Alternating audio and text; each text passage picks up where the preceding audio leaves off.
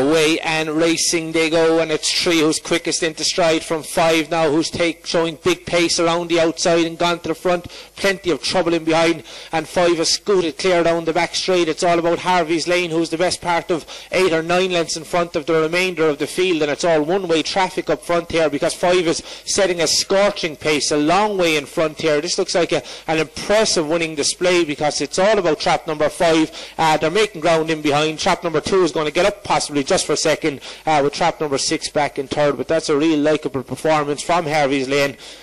Could be career best here. Won by a long way, 29.56. Yeah, career best there from Harvey's Lane.